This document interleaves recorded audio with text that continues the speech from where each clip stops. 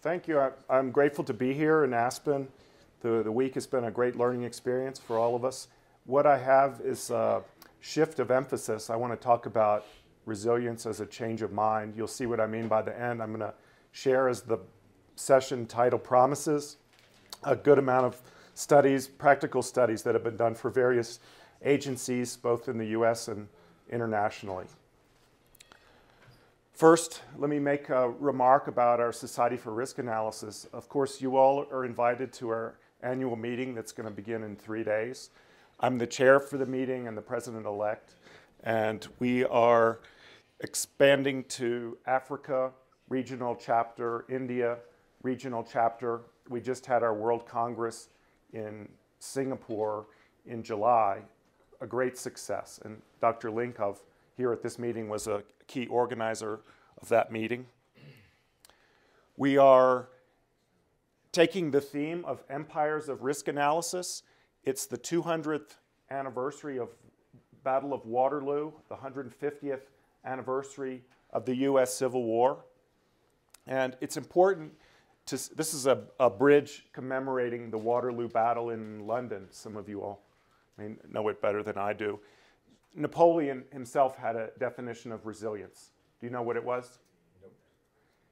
Those who know where they're going from the start will never go far. And he's identified as the most significant individual in history of the last 500 years. So I think it's something to pay attention to, and it's very much going to resonate in the practical studies I'm about to show you. So I worked with a good number of agencies, the Department of Homeland Security in the US, Army Corps of Engineers, with the Federal Highway Administration, part of US DOT, and others. I had many PhD students that collaborated on this work, and so I want to acknowledge all their contributions to this. In particular, a team that I worked with for DHS on the first motivating case study I'm going to show you. So this is what I mean when I describe a shift of emphasis.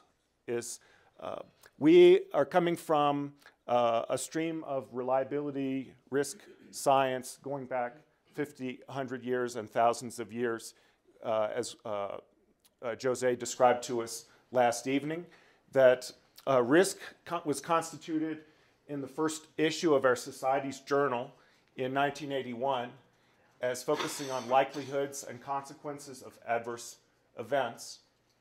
In 1990, my colleague now in the University of Virginia described risk management as what can be done and what are the trade-offs and the impacts of current decisions on future options. So it was a hint that we would be talking about resilience today because it brings this time frame in. The ISO framework for risk that definition standard we've been discussing some this week, it has described risk as the effect of uncertainty on objectives. And everything I'm going to show you henceforth, I'm going to be talking about risk as the influence of scenarios to priorities, and particular to priorities that enhance resilience. And these works I'm very happy to share with you from my webpage and email and other ways. So this is a little bit of defining as everyone's been participating in this week. I have, in working with all these agencies, had some interest in what does it mean to constitute a program for risk, for resilience, for safety, and so on. And very infrequently, there's an Office of Climate in these agencies. So I think everything I'm going to tell you in the next few moments, it applies to the Office of Climate Risk or Climate Vulnerability within a large agency or within a government or a large corporation. So I've posited 3 defining questions of risk, safety, security, and let's say resilience programs. What are the risks to be addressed? What are the, that is, are meteor strikes in bounds? Are viruses in bounds, or those are not in the scope of our program? What are the resources, horizons, organizations, allocations of resources across time horizons and organizations? And how is performance of the program going to be monitored into the future? I'm very happy to share that paper with you. So what did I mean earlier? scenarios are influencing our priorities. I am suggesting to you that our priorities are really how we might see ourselves in our own minds, that we're constantly updating entities, lists of entities in our mind. We have individuals that we value. We have places on the earth. We have books and papers and reports. So always shifting, and that's how I want to say some of these agencies and governments are making their own priorities. The scenarios are not a probability space. They are not mutually exclusive and not necessarily repeatable from day to day. So much of what I showed you, we said it's success if we get a different result on Tuesday than Monday. And the sources of those scenarios are in climate change, in climate phenomenon, in social behavioral factors, in geopolitical, in new technologies and innovations, and regulatory change, and many other nature of factors. And what I'm going to share to you is a churning of these scenarios from the long lists through some mechanism I'm calling resilience analytics in this talk, to find some few scenarios that might matter and that might be disruptive. And foremost, these scenarios are the statement of resilience analytics, because all of this is with some quantification. And these are the papers that I offered to share. I'm saying here that decision science has something to say about resilience analytics, and that all of this leads to some latest work that I've been doing with some PhD students. So here's a motivating case. It has not much to do with climate, but a little to do with climate, as I'll tell you by the end. My sponsor was interested in dirty bomb threats to the national capital region. And actually, they were interested in all events of all kinds, stressors of all kinds. We focused on dirty bombs as a good example. There was no such dirty bomb attack to this region in history. And so we had a little bit of a hypothesis making and scenario building to do. We collected data from 2,000 individuals, where they were at particular times of day and where they might need to move if they heard on the internet or television or radio or from their neighbor that there was a pending incident or that dirty bomb attacks had occurred. And this is some 3,000 surveys deployed by cell phone and other.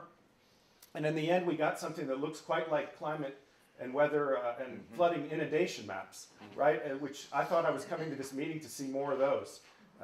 And it hasn't been the case. These are travel times from the center of the district out to West Virginia, to Pennsylvania, folks who were heading out of town, how long it would take. And this outer contour is 48 hours. So a trip that's in normal conditions 3 hours, it's taking up to 2 days to get out of the town.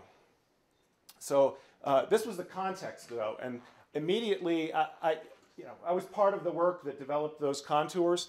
But I said, let's see, are there some assumptions we can make about behaviors and changes that might change our minds about priorities that I told you exist earlier. So we focused on, from that work that we'd done, the technical part with the travel times, we came up with some behavioral assumptions about what would people do, what would they believe, whom would they trust, and what's the extent of their walking wounded and so on, and knowledge of what's a walking wounded.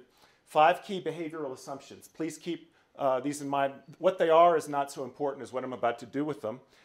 We created about 3 dozen initiatives for resilience. That was the interest of the agency. These are providing more shelters, making the long-distance communities more aware of needs, what would be the stockpiling of medicines, and so on and on. These are in infrastructure and public health and many more. Please keep the initiatives in mind for resilience. And then performance criteria, of course. So these came from the agency. They're those that are familiar to you. We made some assessments of the initiatives on the performance criteria.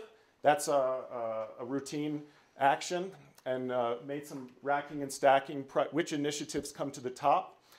And then importantly, for each of the 5 assumptions of behaviors, these are mega trends and so on, we ask where's going to be shift in importance or change of mind Okay, that's in the title of the talk that I provided for today. So we're saying by thinking about scenarios, by having them in the front of your information, it's going to change your priorities, make a shift in priorities, just as if the financial collapse in the 2008, it shifted our priorities and we became putting fiscal responsibility more toward the front. We update the prioritization of initiatives and get a result something like the following, is that what was a top initiative under the baseline case, that's where the diamond is, it gets buffeted about when we consider the behavioral assumptions.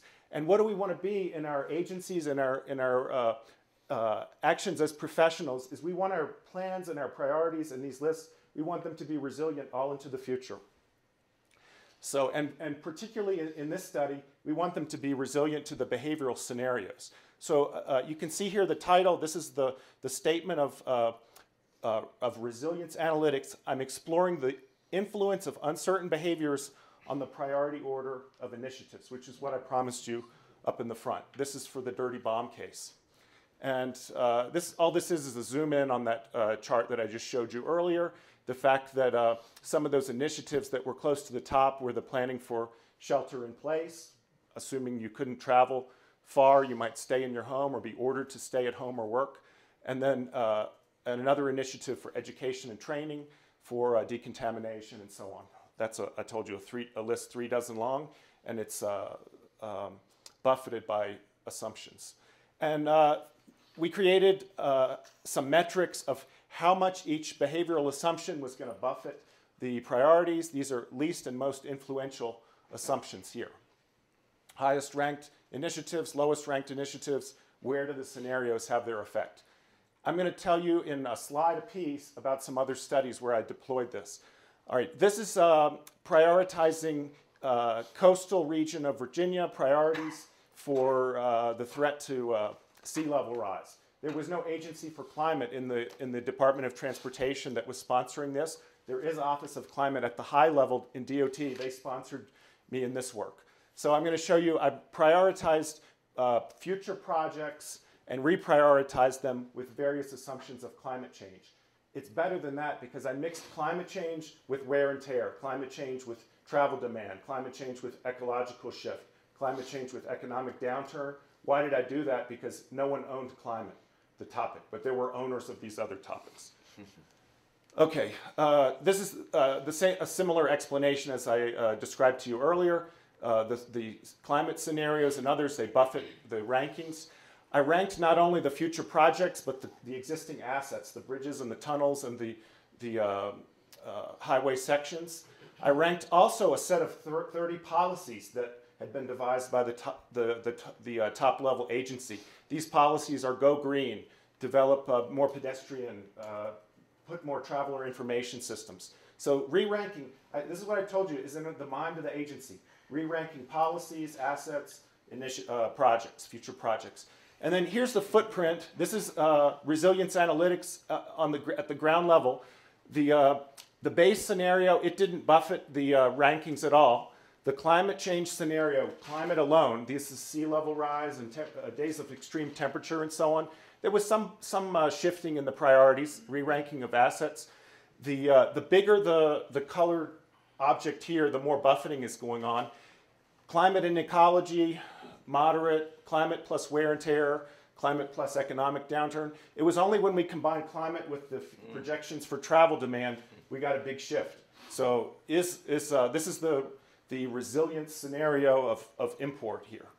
I'm doing the same for the roadmap of technologies for vehicle to grid, for batteries. I have a major project with agency in Virginia, and this is a technology that's being commercialized. Are the business plans resilient to some of those same factors I described to you earlier? With Dr. Linkov, I've been working in Afghanistan with USAID to prioritize infrastructure for development with all kinds of conditions and scenarios inserted to that. The question is the electric grid of Afghanistan resilient to future shifts in the regulation, political, military, and so on? We did it also for Alaska erosion. Each of these has a paper associated with it. And here's my concluding slide, is that I want you to be thinking of resilience as a change of mind, and how the knowledge of scenarios is going to shift your priorities.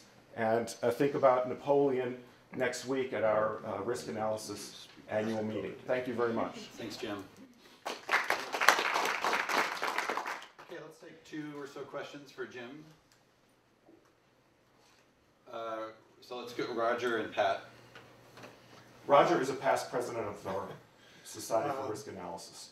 One of the things that I've been interested in is looking at some of the data we have on changes in social trust in the United States. And you had it as one of your key behavioral assumptions, and then you also indicated how important it was in resilience. If the trend lines continue in the United States, is there any reason to believe that some of these necessary steps in resilience will occur? Well, there's 2 things.